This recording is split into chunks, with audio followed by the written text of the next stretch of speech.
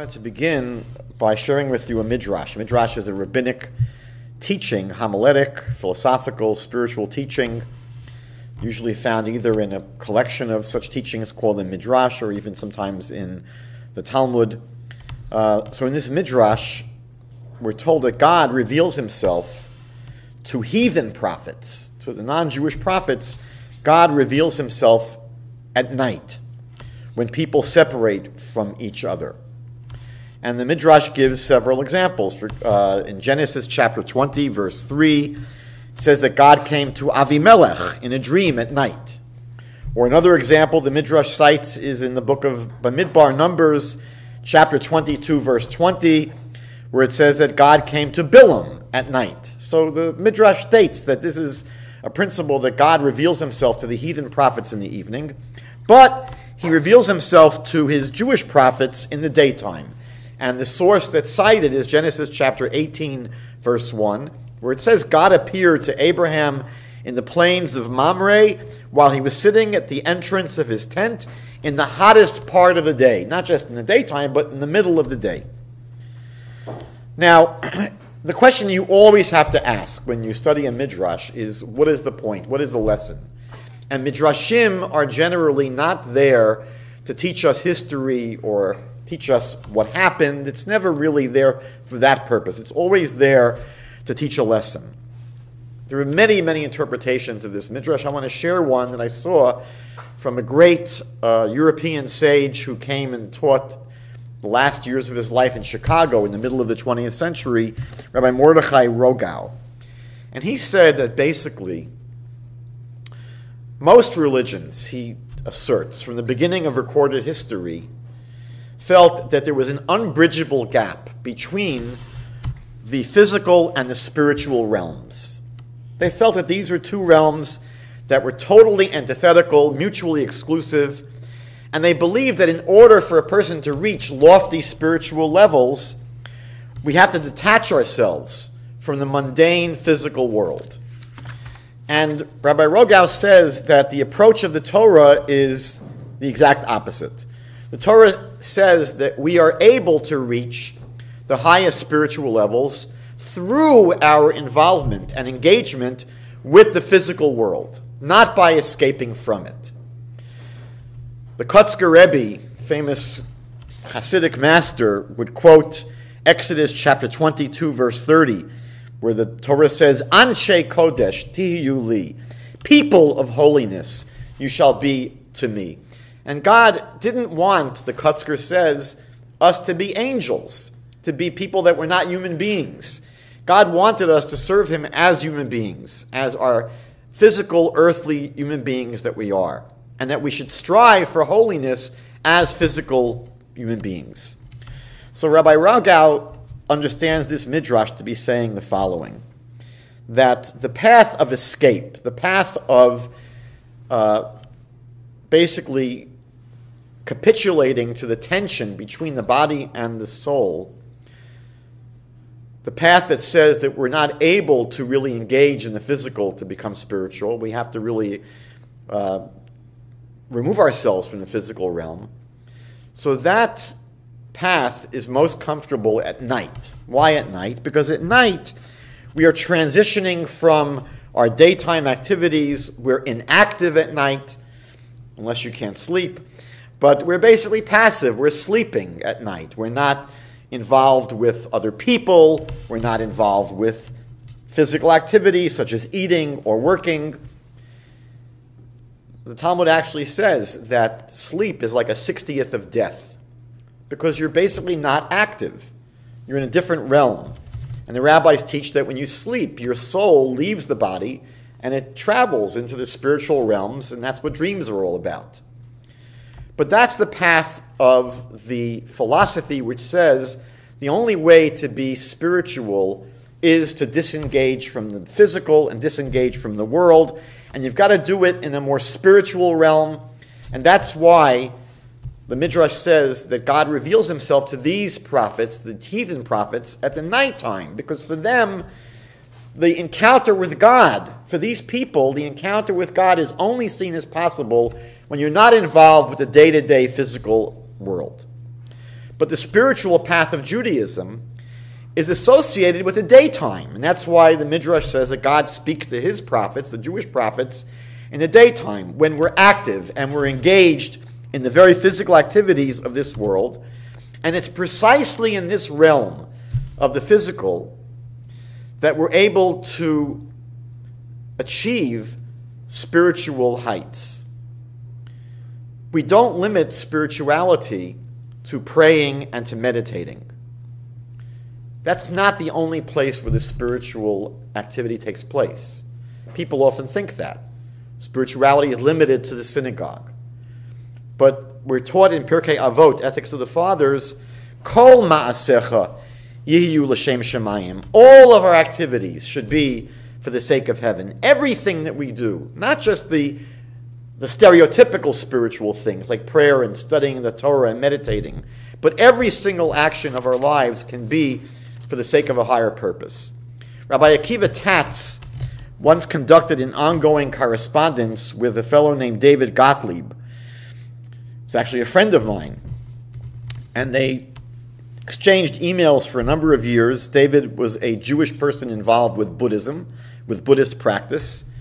And after a number of years, they published these exchanges, this series of emails, in the wonderful book that's called Letters to a Buddhist Jew. I highly recommend it. And Rabbi Tatz in this book suggests that Abraham's great contribution to the world was not what most people think his great contribution was. Most people say that Abraham was the father of monotheism. And Rabbi Tatz says that's not true, because even before Abraham, there were people who knew God, who believed in God, who worshipped God. So that was not an innovation of Abraham. And Rabbi Tatz says that his innovation was his unique vision that it's possible for our bodies to be vehicles for spirituality and holiness. That was the thing that Abraham basically brought to the world, because prior to Abraham, again, there was this assumption that if you want to really get close to God, you've got to escape the physical world. Other paths see a conflict between the body and the soul, and therefore other spiritual paths lean towards asceticism. They lean towards a path where their holiest exponents, the holiest people in these other spiritual paths, live lives of celibacy, take vows of poverty, live in isolation, in meditation, and the body is renounced for a life of the soul. It's interesting that Abraham in Hebrew, Avraham, if you add up the numerical value of the letters, so Avraham is equal to 248. Because we say in Jewish tradition that the human body has 248 limbs and sinews, meaning that what makes up the totality of our physical essence is associated with 248, which is a number of Abraham's name. It's interesting that the Hebrew word for holiness, kedusha,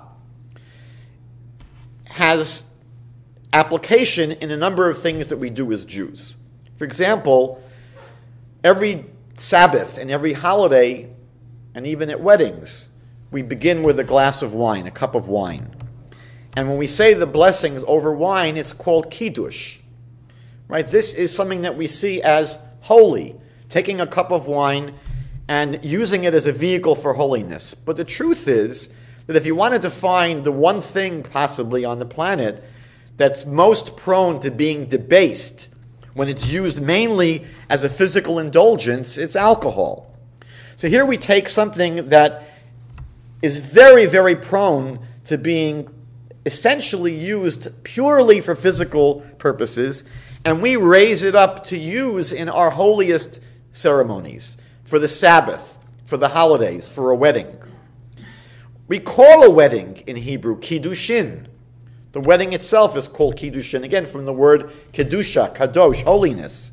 And again, if you wanted to think of what arena of human activity is often possibly an arena for the most animalistic of human activities, it's the sexual realm.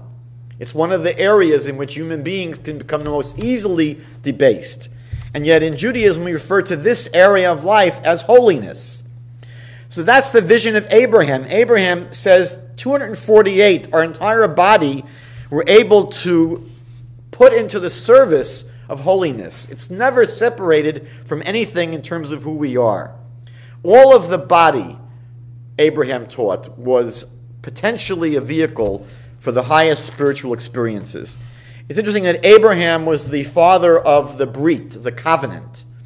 And we know that the Brit, in Hebrew, Brit adds up to the number 612. And the Brit Milah, the circumcision, is associated with the male generative organ, the organ of sexuality. It's significant that the circumcision symbolizes the essence of the path of Abraham, the path of dedicating all of our physical resources to the service of God. The covenant, really, that Abraham generated was the covenant of cooperation between the body and the soul, between the physical and the spiritual. Now, this direction that I've spoken about is not easy to grasp. This idea that we can marry the physical and the spiritual.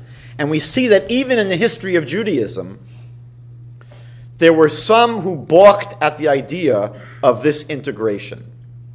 We know, for example, that after the Exodus from Egypt, our people ended up not going directly to the land of Israel after the first year. It should have taken them a number of weeks or months to get to the land of Israel, but we know that's not what happened. They didn't pass go, they didn't collect $200, they ended up having to wander in the desert for 40 years. Most people assume, incorrectly, that the reason that they were punished with having to wander for 40 years was because of the sin of the golden calf. That's not true. We know that the actual cause of having to wander for 40 years in the desert was the incident of the spies. The Jewish people, before they came in to conquer the land of Israel, requested that they be able to send in spies on a reconnaissance mission, which makes sense. If you're going to wage a war and try to conquer a land, you want to spy out the land and see where are they strong, where are they weak, what are their people like. And so 12 spies were appointed, actually very great men. And when they returned from their mission, 10 of these 12 spies gave a very discouraging report, essentially saying it would be nearly impossible to conquer the land. It would be nearly impossible to conquer the land, they said. And the people despaired, and they cried. And God decreed that they weren't worthy of going into the land of Israel, so they would wander the desert for 40 years as a boot camp. The desert would be a spiritual boot camp to learn the proper lessons they would need to be able to then later enter the land of Israel. But the Hasidic masters, when they looked at this story, they understood that the reluctance to go into the land was that they felt it would be a spiritual downgrade. The people in the desert that had just come out of Egypt, they were living in a spiritual cocoon in the desert. They lived a totally supernatural experience. They didn't have to go shopping for food. They didn't have to go working for food. Their food was provided directly by God every day, essentially at their doorsteps. They had this miraculous manna from heaven. There was a well called the Bear Miriam, the well of Miriam, that provided their water. It followed them around. The clouds of glory protected them from the sun and from the heat. We're told that it even was an air conditioning system that was provided for the Jewish people. Their clothing never wore out, the Midrash teaches us. And their experience of eating was so sublime and spiritual, they never had to use a restroom. There was no waste product from the food they ate. Life was so idyllic when they were in the desert that they could devote all of their time to studying, to praying, to meditating. They just received the Torah. They wanted to occupy themselves with the Torah. They wanted a purely spiritual existence. And they despaired of having now to conquer the land, not simply waging war against people, but conquering the physicality. They would have to go in and now live a physical life. They would have to farm and plow and harvest. And this is what upset them. They believed that going to the land of Israel and having to live a normal, physical, mundane existence would sabotage their spiritual lives. They didn't appreciate the fact that light only becomes visible when it strikes an object. Light is very spiritual. Light is very ethereal. But you can only see light when it comes in contact with something physical. And they didn't realize that true spirituality and true spiritual expression requires its place in the physical realm. This was actually the debate between the angels and Moses when God was going to give the Torah. The angels were complaining and saying, God, you're going to give the Torah to these people? They're so fallible, they're so small, they're so physical. The Torah is much grander than they are. The Torah is your very creation, God. You're going to give it to simple human beings? Who are they to have your Torah? And Moses counter-argued and said to the angels, do you people work during the week that you rest on the Shabbat? Do you have parents that you need to honor your parents? Do you get jealous of other people that you have to be told don't covet and don't envy? And Moses said basically that the Torah is not something which belongs up in heaven. The Torah belongs down here on earth.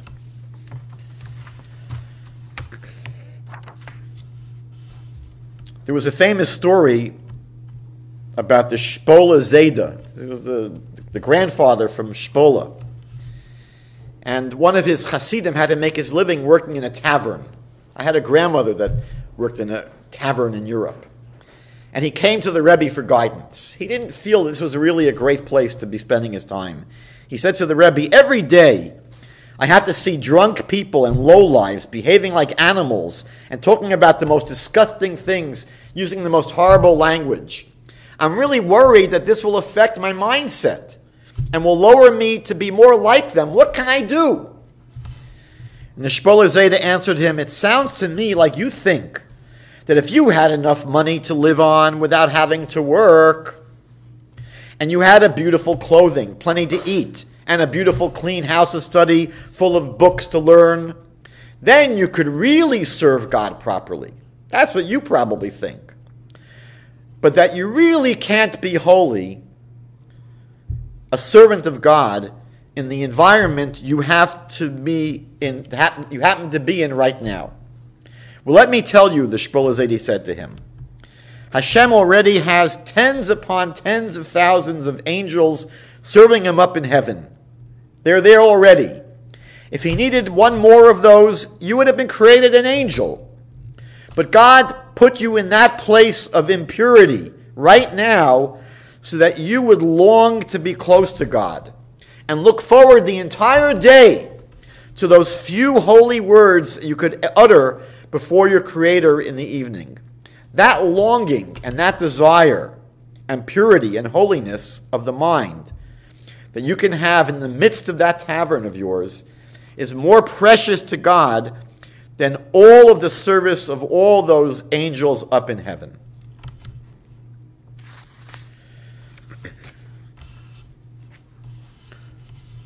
Our Talmud, our vast body of rabbinic literature, is referred to as Shas. Shas is an acronym for Shisha Sidarim, the 6 orders.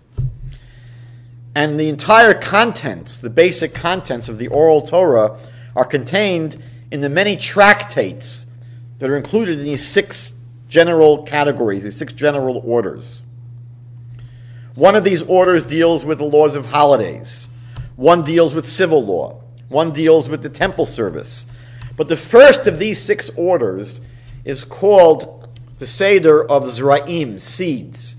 And it deals with the agricultural laws that are applicable primarily in the land of Israel. There are many tractates in this order. But the first of the tractates, the first of the books, is called the Brachot, blessings. And it deals primarily with prayers and blessings. The very, very first teaching in this tractate, which is the very first statement in the entire Talmud, deals with the topic of reciting the Shema, the Jewish declaration of faith, Shema Yisrael, Adonai Eloheinu, Adonai Echad, from Deuteronomy chapter 6. Hear, O Israel, the Lord is our God, the Lord is one. And we know that we're required to say this declaration twice every day. The Bible says you say it when you're going to bed and when you're rising up in the morning. You say it in the evening, you say it in the morning. So the very first question the Talmud asks is, what is the time that the obligation to say the Shema in the evening begins. Meaning, what is the proper time in the evening for saying the Shema? That's the first question the Talmud wants to know. When does the obligation begin in the evening? And the answer the Talmud gives is a bit circuitous. The Talmud says, do you want to know when you begin saying the Shema in the evening? From the very same time that priests who might have been ritually impure, there are times when people become ritually impure. When a priest becomes ritually impure, they cannot eat the special food that's donated to priests. There was a tithing system in ancient Israel where people would contribute a certain portion of their crops to the priest. It was called truma. And it was very holy. It was special food. And you were not able to eat it if you were a priest, if you had come in contact with something that was ritually impure, like a dead animal, for example. When a priest became ritually impure, there was a process of purification which required they wait a requisite number of days, depending upon what their source of impurity was. At the end of that period of time, they would immerse themselves in a mikveh, in a body of water. And then we're told that after they went to the mikveh, as soon as the evening began, they could then begin eating from their truma. So the Talmud asks the question, from what time can you say the Shema in the evening? The answer is, from the same time the priests come in to eat their truma after they've had to purify themselves. Mazel tov. But when can they do that? So the answer is they can do that at nightfall. And when is nightfall? So it's not defined by sunset, it's defined by the stars coming out. So the Talmud asks the very simple question. So why didn't you just say that? Meaning, if the answer to the question of when you could say the Shema in the evening is from the time the stars come out, that just should have been the simple answer. Why go into this whole circuitous discussion of you could say the Shema from the same time the priests come in to eat their truma? So this was a question that was once asked to the Gera Rebbe, the first Gera Rebbe, Rav Yitzchak Meir, by one of his students. What's going on here? He said to the Rebbe, and isn't it incredible, isn't it strange that the Talmud links something so spiritual, the requirement to declare our faith in God, that what becomes the barometer for when you can say that? Something so physical, sitting down to eat a meal. And the student was perplexed. Why does the Talmud link the most spiritual activities to the most physical things, sitting down to eating a meal? And the Rebbe responded by saying, indeed, that's the case. That our entire spiritual lives depend upon how we conduct ourselves in the material, physical realm. And he said, if you want to take someone's spiritual temperature, if you want to understand how someone is doing spiritually, you have to observe how they're living in the physical, mundane world. Now, this idea that I've been sharing with you was illustrated in a very profound teaching of Rabbi Yisrael of Ruzhin. It's called the Ruzhiner Rebbe. He was a great Hasidic master who died in the year 1850. And there's a verse in the book of Psalms, chapter 96, verse 11, which begins, Yismechu hashamayim, let the heavens rejoice, v'sagel haaretz, and let the earth exult. So here you have a verse, it's not the whole verse, it's the first 4 words of the verse. It says, let the heavens be happy, and let the earth be joyous. The heavens have to rejoice and be happy, and the earth has to exult and be joyous. Now, one of the things, if you're looking carefully at this verse, that you'll notice is that the first letter of each of these words spells out the Tetragrammaton, the special holy name of God that we don't pronounce. The 4 letters Yud, He, and Vav, and He. The Kabbalists explained that this name really is composed of 2 names. They explain that the first 2 words, Yismechu Hashamayim, is the name of God which has the letters Yud and He. And they say that this refers to the world of concealment, and it's the world of spirituality. Because here the letter Yud, the first letter, is the smallest and least substantive letter in the Hebrew alphabet. It's the letter which is almost invisible. And so this name of God alludes to the world of concealment, which is not very overt. It's more covert. It's more concealed. And then you have another name of God, which is formed by the last two letters, the Vav and the He. And this is referred to as the revealed physical world. Because here, the Vav is basically where the Yud gets extended down. You'll see that the Yud is a dot, and the Vav is its straight, vertical line. And so what happens in the revealed physical world is that core of spirituality, which is really concealed from us, it's really a spiritual realm beyond this world, it congeals and it descends into this world where it becomes more manifest and more physical and more revealed. So basically, if you want to think of this four-letter name of God that we don't pronounce, it was only pronounced in the Holy Temple on Yom Kippur by the high priest. We don't normally pronounce it. We usually say Hashem, the name. But think of it as really composed of two names of God. One which alludes to the spiritual realm and one alludes to the physical realm. What Yisrael of Rishon said is that our lives are supposed to be dedicated to two things. Number one, working to elevate the physical realm towards spiritual goals. Part of our life, we're involved with physical things. And the goal is to take these physical things and make them more spiritual. It's interesting, by the way, that the Bible teaches that when we eat food, we eat a meal, and we're satisfied, we have to thank God. The Torah says, V'yachalta, you shall eat. V'savata, you'll become satiated. Uberachta, and you'll bless God for the food that you ate. But one of the Hasidic masters said, read it differently. Don't read it that you'll eat and you'll be satisfied from the food and then you'll bless God. He said, read it like this. V'yachalta, you will eat.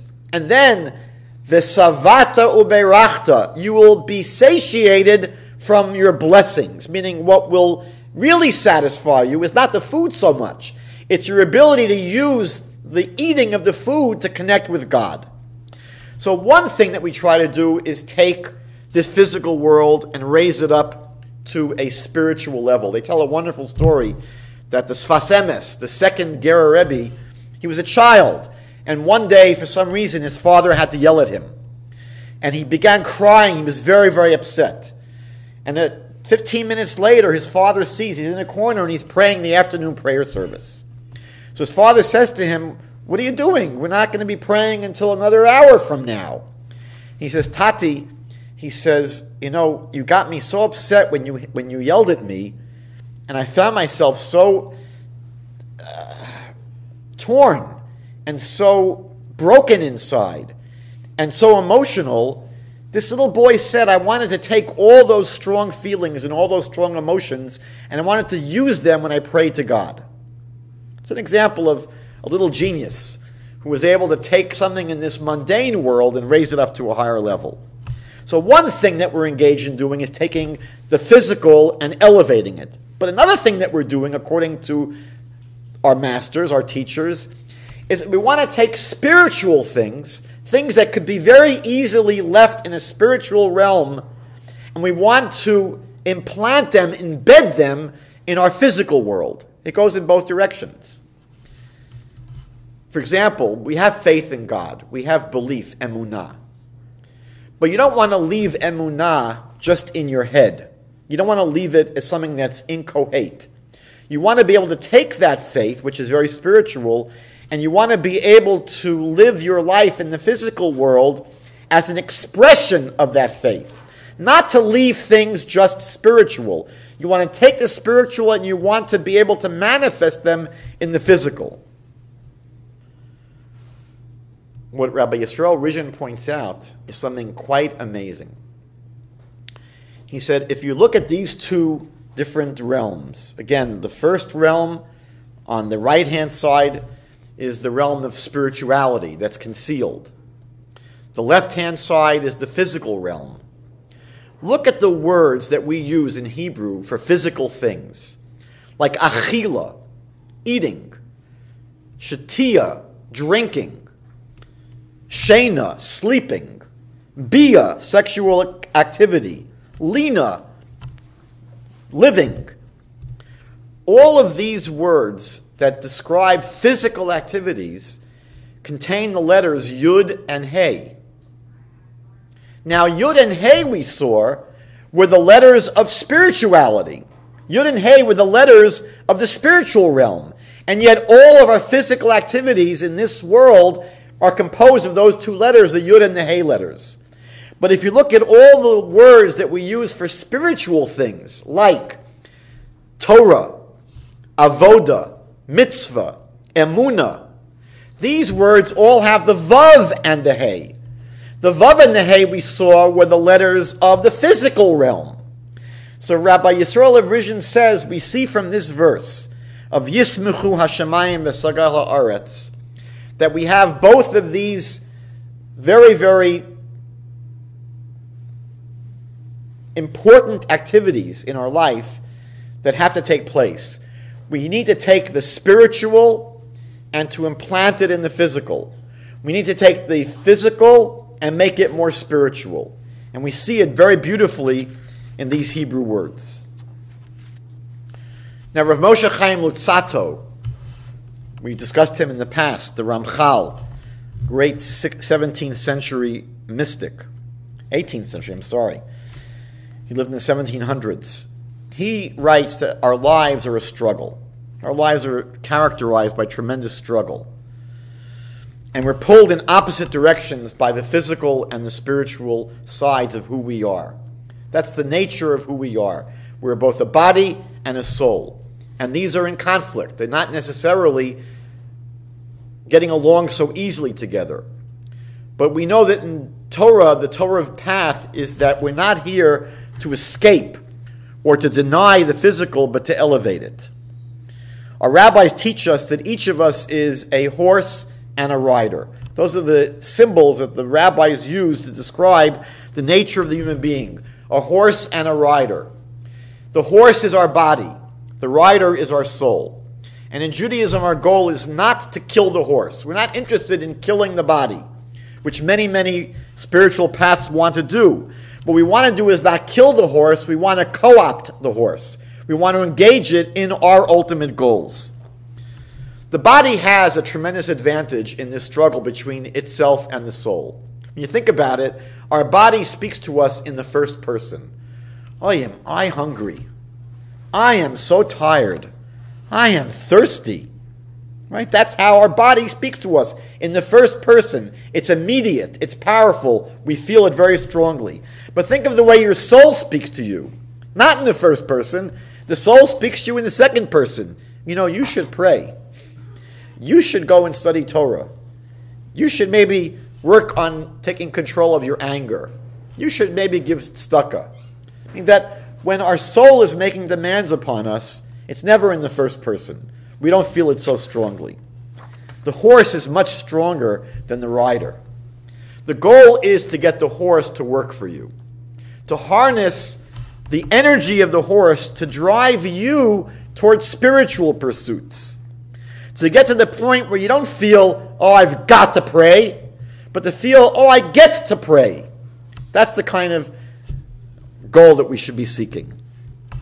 Now, we know that Judaism seeks to embed godliness into every nook and cranny of our daily lives. It says in the book of Proverbs, chapter 3, verse 6, Bechol drachecha da'ehu. In every single one of your ways, you should know God. The Torah begins in the portion of Bechukotai. In Leviticus chapter 26, verse 3, the Torah says, if you will go or walk by my decrees, it says there in the Torah. And on this, the Midrash quotes David, King David, from the book of Psalms, chapter 119, verse 59. David says, I calculated my ways. I calculated my ways, and I returned my legs to your testimonies. So the Midrash says that what David said was this. David said, Master of the universe, each and every day I would make plans, I would calculate, and I would say, I'm going to go to such and such a place and such a residence. But even though I had all these plans, my legs would always bring me back to the synagogue and the halls of study. Now, the simplest explanation of this midrash, the simplest explanation is that even though David may have had other ideas, he was going to go shopping, he was going to go sightseeing, he was going to a movie, whatever his plans were, his legs would always take him to better places. But I think on a deeper level, the midrash is saying something else. David is saying that I might plan my everyday activities, my mundane routines. I can think about all the things I'm going to do during the day. But David is saying, but since my consciousness is to ultimately elevate all of these things to a higher purpose, David is saying, then all the things I would be doing anyway become elevated as if I was going to a synagogue, as if I was going to a house of study. He's not saying that somehow he was going to go shopping and somehow he was just taken against his will to a synagogue. I don't think that's what the Midrash is saying. I think the Midrash is saying that David would go through his daily activities. He would get up in the morning, he'd set his agenda, I have to do this today, I have to do that today, I'd make all my plans. And what he's saying is that whatever I did, it was as if I was going to a synagogue or a house of study, meaning that everything he did became spiritual. Because when he went to business, and when anyone goes to business, they could be there not just to make money, but they could be there to make money to use for holy means and holy ends. They could be there to sanctify God's name in the workplace. It's possible to take going to work and making it a holy activity. The Kotzker Rebbe would always say and complain, why do people only speak about having kavanah, which is focused awareness or mindfulness? Why do people speak about this only in the context of prayer? People would always say, are you praying with kavanah? And the Kotzker Rebbe said, no, everything we do in life should be with kavanah. In the book of Leviticus, chapter 6, verses 3 to 4, it describes a service in the temple that's unusual. It's called the Trumas Hadeshen. The Trumas Hadeshen. There were some sacrifices that remained overnight burning on the altar. The Bible says as follows, the priest shall then put on his linen vestments. He shall remove the ashes of the burnt offerings consumed by the fire that are on the altar, and place them near the altar. Then he shall take off his vestments and put on other garments. And he shall then take the ashes to a ritually pure place outside the camp. Meaning that these ashes were taken to a special place. They weren't just discarded. The word Trumas Hadeshen means literally the raising up of the ashes. Rav Menachem Mendel of Rimanov was a great Hasidic leader in Poland.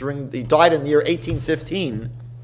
He said that what you see from this is that even seemingly mundane deeds, even taking out the garbage, could be done with reverence and raised up to become a spiritual service. It could become a holy spiritual activity.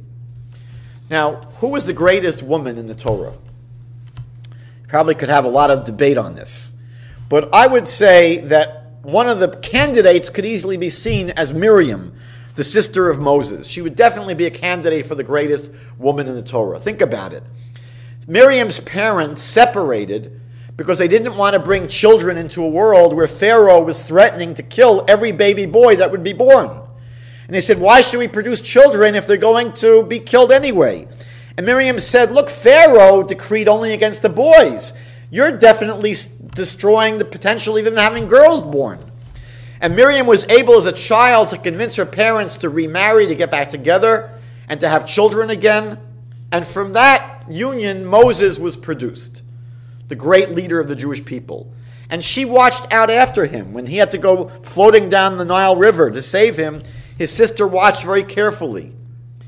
Miriam later then led all the women at the Red Sea in singing the great song of salvation. There's a beautiful, beautiful song where the Jewish people sang to thank God for the salvation at the sea. We're told that the women sang separately and Miriam led them.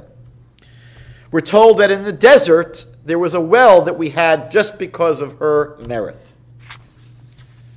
However, Rav Tzadok HaKohen of Lublin says if you want to understand the essence of anything, go to the first place it's mentioned in the Torah. So where is the first place that Miriam appears in the Torah? According to our sages, she was the midwife named Puah, who delivered the Jewish babies under the nose of Pharaoh and saved all these Jewish babies. Why was she named Puah? So we're told her name reflected how she would calm the little babies by singing lullabies to them, pooing them and cooing them. And so her name was Puah. Now the question is, this is her essence? I mean, in the first place she appears, that's what we find out about her? Not that she did great, great, great things, but that she sung lullabies to little babies? So Rav Yerucham Levavitz, who was the spiritual mentor of the Mir Yeshiva at the beginning of the 20th century, he teaches that sometimes even people who are ordinary can rise to great heights in extraordinary situations, especially when the spotlight is focused on them. Even simple, ordinary people can actually rise to the occasion in extraordinary situations. But he says that great people that are truly great, do everything with greatness. They put every ounce of themselves into every single thing they do. Miriam's lullaby that she sang to these children was sung with the same passion and enthusiasm with which she led the women at the Red Sea after they crossed the sea. This was true greatness in the little things that she did. Genesis chapter 28, we learn that Jacob, in his flight from his brother Esav, after years of wandering, finally goes to sleep. And we're told he has a dream of an incredible ladder with angels ascending and descending. He wakes up in the morning after having this incredible prophetic experience, and Jacob says, "Behold, God was in this place, and I did not know." Now, one unusual explanation of this statement, there are many explanations, there's a whole book, by the way, written on this one sentence. But one unusual explanation of this enigmatic statement was that for 14 years prior to this experience, according to the Midrash, Jacob did not sleep. He was studying Torah at the yeshiva of Shem and Aver, and he felt that sleep would be a waste of time. He felt that he needed to spend all his time studying. Sleep would be a waste of time, so he never slept. And this was the first time in 14 years he had slept. He wakes up in the morning and he says, "Behold, God was in this place," meaning he recognizes, he sees, you know what? There's the potential to have a godly experience even sleeping. And he said, "I didn't know. I never realized," he said, "that sleep can have a potentially spiritual side to it." We can do that if when we go to sleep, we have the consciousness and the awareness that I'm going to sleep for the purpose of becoming stronger and to be able the next day to have the strength and the clarity of mind to serve God properly. Then the sleep itself becomes a spiritual experience. Yitzchak Buxbaum, who's a contemporary Maggid, a Jewish storyteller, teaches a very powerful idea about how we're able to raise up everyday activities to a very high spiritual level. He says, look at the creation story of man. How is the human being created?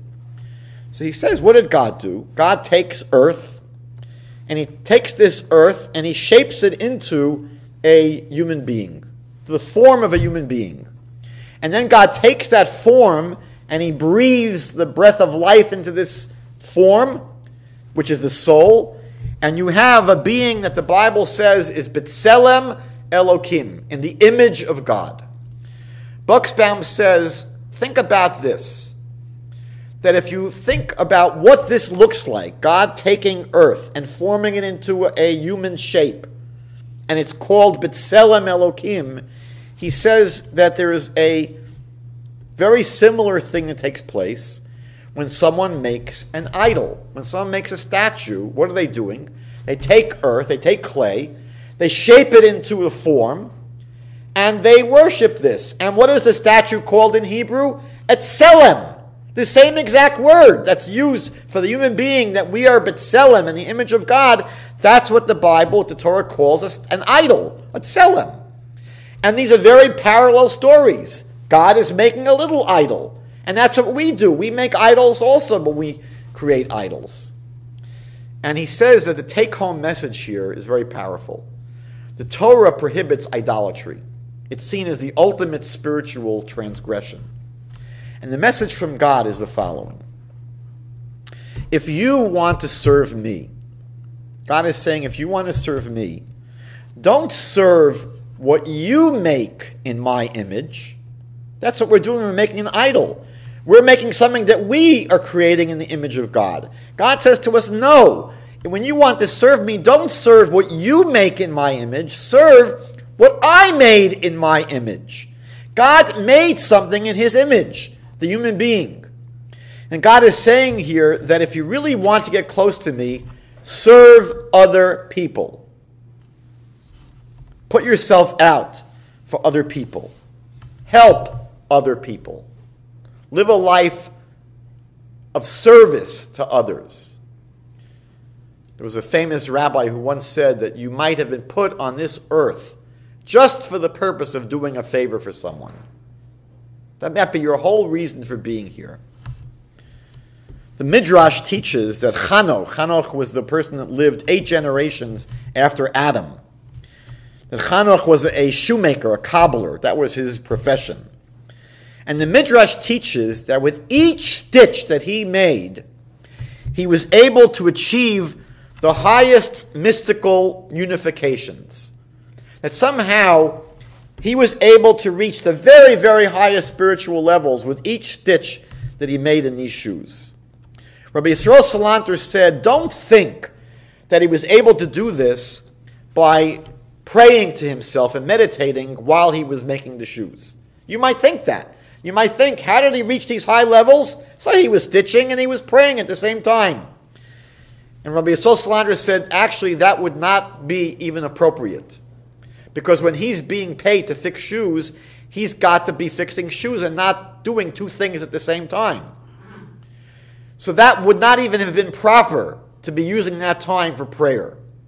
So how did he reach the highest mystical levels in making shoes? He did it by putting everything into each stitch. His consciousness, his intention was that he wanted to make the very, very best shoes for his customers. He wanted to have the most comfortable shoes, the most durable shoes. He wanted every stitch to be of the highest quality. And the Midrash is basically saying that because his intentions were so pure, and his intentions were to help others and to serve others, that itself became the highest way of reaching the highest spiritual realms. Because when you're working like that, you're becoming yourself very godly. You're caring, you're giving, you're generous. And by being like God, we become very close to God. The Talmud in Tractate Ta'anit, which the whole tractate deals with fasting, fast days. So on page 22a, Talmud says that Elijah the prophet once told Rabbi Broka that there were 2 fellows in the marketplace, and Elijah the prophet said that these 2 gentlemen in the marketplace, they are assured of a place in the world to come. He said, if you want to see anyone in the marketplace here that you know is a Ben Olam Haba, has a place in the world to come, it's these 2 fellows there. So Rabbi Brocha couldn't understand this, because he looked at these 2 fellows. They didn't look very special. They didn't look very spiritual. They didn't look very holy. So he went over to them and he said, what do you guys do? So they said, some of the merchants, when they're here in the marketplace, they get very upset if they lose any money. So what do? We tell them some jokes to lighten their spirits. So by going beyond themselves and caring about others and seeking to give to others, they are reaching the highest spiritual levels.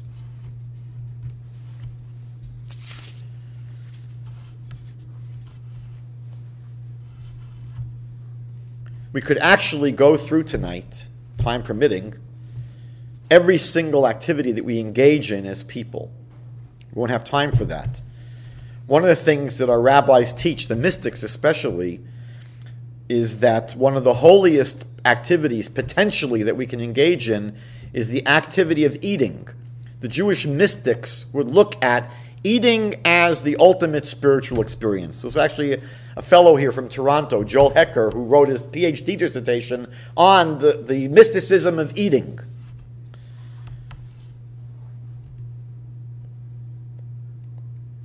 There's a wonderful book that I recommend by Susie Schneider, who lives in Israel.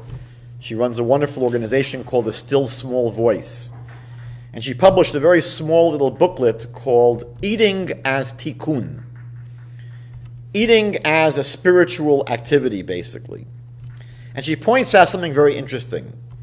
She says that in the Garden of Eden, according to Jewish mystical teachings, the sin of Adam and Eve was not eating the wrong fruit. It's not what they ate, it was how they ate. This is actually a teaching of Rav Tzadok HaKohen of Lublin in his work Pri Tzaddik. And he writes that the real error, the real mistake in the Garden of Eden was that for Adam and Eve, eating was an end into itself. Meaning that it was eating with no real consciousness that they were doing something that was potentially holy. They were eating just as an activity, just a routine thing that is done mindlessly. And when human beings eat like that, it's essentially equivalent to a cat or a dog eating. We're just meeting an urge. We're hungry, we want to satisfy the urge. And Rav Tzadok says that really the mistake in the Garden of Eden was emblematic of the major spiritual mistake that people always make, which is they separate their consciousness from the potential for every activity to be spiritual. And so they could have been eating with a proper consciousness and awareness that the eating could be a way of connecting to God. And they didn't do that. So the act of eating became degraded. I want to conclude tonight with one last area when we talk about our day-to-day lives. And this is a teaching of Maimonides. In his Mishnah Torah, in the laws of Yesodei HaTorah, the laws of the foundations of the Torah, chapter 2, Maimonides wants to know what is the path that we can attain love of God. How can we achieve a love of God? And he suggests that it can be achieved by contemplating the wonders of the creation. He basically says that when we look at this world and we contemplate the incredible wisdom that went into the creation of the world, that appreciation of the wisdom and magnificence of this incredibly beautiful and complex world will lead us to love God. I want to recommend 3 wonderful books, quite amazing, that just focus on understanding how incredibly magnificent our world is. One is called Designer World, one is called Our Wondrous World, and one is called Our Amazing World. 3 volumes.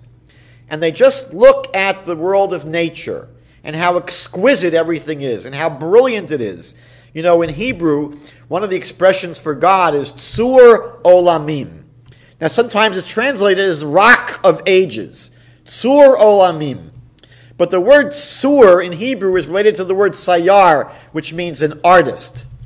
And the expression Tzur Olamim can also be translated the artist of the world. That we live in a world which is a masterpiece. It's delicious. It's gorgeous. So if Maimonides is saying that if we really look at the world through proper eyes, we can come to an incredible appreciation of the beautiful, magnificent artistry behind this world and fall in love with the artist. I want to conclude with a wonderful passage from a book, an amazing book called Walking with Rabbi Miller. Rabbi Avigdor Miller was a famous American rabbi who passed away maybe a dozen years ago. And one of his areas of just brilliance was he was naturally tuned into the world that we're living in. He would carry in his pocket apple seeds, and he would contemplate them and realize that he's holding in his hands a magnificent factory, that from these little seeds is going to grow a huge tree. And he would marvel in the beauties and the intricacies of every element of this world. He wrote quite a bit about this. So there was a fellow named Rabbi Mordechai Dolinsky who would go on walks with Rabbi Miller. Rabbi Miller's doctor said that it'd be good for his health to take walks. And so this Rabbi Dolinsky, had the privilege and the pleasure of accompanying Rabbi Miller on these walks. And he wrote a book called Walking with Rabbi Miller, and he shares a number of their discussions. So in one of the chapters, he shares the following. When Rabbi Miller was studying in the Slobodka Yeshiva in Europe, during the summer break, he occasionally hiked in the Lithuanian hills and fields, indulging in the joy of coming close to God's creation in its natural state. On one of these excursions, he sat and stared at a flower, analyzing its components, appreciating its beauty, and basking in the brilliant warmth of Hashem's infinite wisdom. The Rebbe explained to me that he sat preoccupied this way for an hour. Quite amazing for a teenage boy to sit captured by this flower for an hour. When he was finished, he had an awesome feeling of closeness with God and saw the divine hand in creation with an outstanding clarity. He then added that this was to such an extent that it actually came close to being a prophetic experience. This contemplation, the Rebbe said, produced the greatest spiritual experience he had ever had in his life, and it led him to supreme heights. The menu for each of us is infinite.